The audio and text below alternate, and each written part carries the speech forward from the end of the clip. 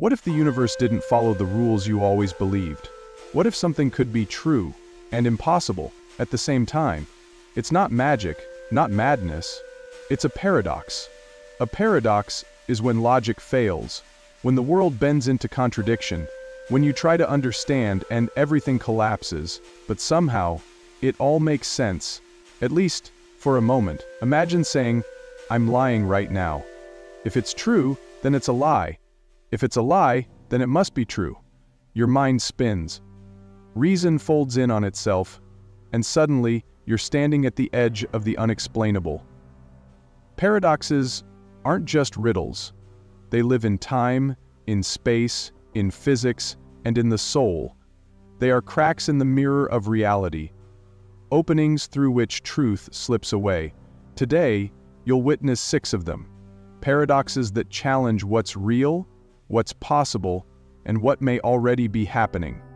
But be careful. Once you see them, you can't unsee them. Imagine stepping into a time machine. You travel decades into the past and accidentally prevent your grandfather from ever meeting your grandmother. The result? You were never born. But then, who went back in time? This is the grandfather paradox, a time loop so deep the cause erases the very effect. It's like pulling the thread that holds your existence together. If you stop your own birth, then you never existed to go back. But if you never traveled, how did you stop your birth? This spiral of logic breaks every timeline. It's the kind of question that rips reality in two, and it leads us to something deeper. Is time a straight line, or can it bend? Maybe there's only one line, or maybe there are infinite versions of you, living out the echoes of choices you never made. Each one a shadow of a possibility, each one a different path through the same paradox. Imagine finding an old book, a physics manual, written by you, but there's one detail: you haven't been born yet. Years later, you publish the exact same book, but where did it come from? Who was the real author? This is the bootstrap paradox. When an object, an idea, a song, or an invention enters a closed loop in time, no beginning, no origin, creation feeds itself, and the past depends on the future it created. The cycle continues, repeating. Closed. No witnesses. No beginning. Only existence that insists on being there. But if it wasn't created, did it always exist? Or is it just a glitch in a perfect simulation? It's like reality hit copy, but forgot to paste the source, and now we're stuck with the echo of something that was never born. Not every paradox comes from space or physics. Some are born in the human mind, like the Cobra Effect. During British rule in India, there was a serious problem in Delhi, venomous cobras everywhere. To fix it, the government offered a reward, money for every dead cobra.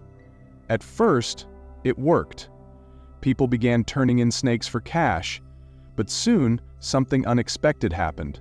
Locals started breeding cobras at home, just to kill them and collect the reward. The solution became the problem. When the government canceled the program, the breeders released the snakes, and the streets filled with even more cobras than before. This is the Cobra Effect, when logic creates a monster. A plan so clever, it traps itself. It's a paradox of incentives, good intentions with twisted results. Today, it happens in other ways. Bonuses that cause fraud, quotas that create pressure, systems that turn against their own purpose. Whenever this happens, the paradox bites back. Sometimes, the most dangerous traps are the ones we set ourselves. And the more we try to fix it, the deeper we fall. What if time didn't flow the same for everyone? What if, for you, decades passed, but for someone else, only a few years? Imagine 2 twin brothers. One stays on Earth, the other travels through space. almost at the speed of light. When he returns, he's younger than his brother. How is that possible? This is the twin paradox. And it's not fiction, it's real science. When someone moves very fast, time slows down for them. And we want to know how to make it happen. But for now, let's focus on moving extra fast for them. Their body ages more slowly. Their clock ticks more gently. It's as if time bends, creating two different realities. For the one who stayed, decades passed. For the one who traveled, just a few years. And both are right. Because time changes depending on how fast you move. This leads to a bigger question. What if time isn't something that flows? What if it's a place, a map, where past, present, and future all exist at once? The twin paradox doesn't break logic. It unveils a silent truth. Maybe time doesn't age us, it simply separates us. In 1935, Austrian physicist Erwin Schrödinger proposed a thought experiment that still shakes the foundation of reality. Imagine a box.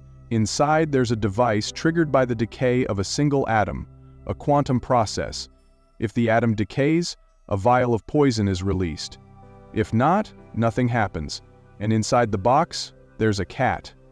According to quantum mechanics, until you open the box, the atom is both decayed and intact, which means the cat is both alive and dead. It's not magic, it's physics. This is the Schrödinger's cat paradox, an idea born to expose the strange limits of quantum theory, but one that ended up revealing something even deeper. Sometimes, reality only exists when we look at it. The cat isn't just a cat.